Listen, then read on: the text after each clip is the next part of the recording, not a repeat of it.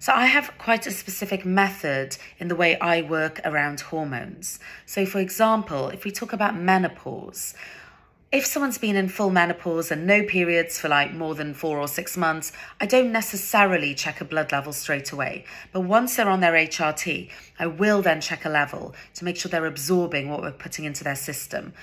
I'm also going to look at things that are going to help enhance the way they absorb their hormones, particularly looking at the way they manage their stress and trying to build in some lifestyle hacks, and also things like supplements like ashwagandha or rhodiola or B vitamins that can help with managing stress. I'm going to look at getting some good quality sleep, because if people aren't sleeping well, they're not going to be feeling good. So it doesn't matter how many hormones you're taking. Although taking a bio or body identical progesterone really does help enhance your sleep. So the hormones can often help with sleep balance anyway.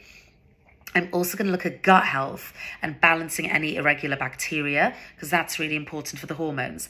And then I'm also going to look at things like insulin resistance and homocysteine for heart health and just general inflammation and sugar balance in the body.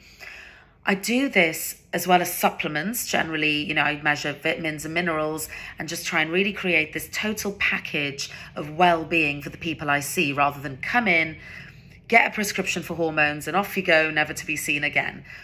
Generally, it's about getting your hormones in balance, because that really does help improve your health and your well-being and your longevity. But it's also about looking at all different aspects of your life so that you can feel better, you can look better, and you can feel more in control of what's going on for you in terms of your health.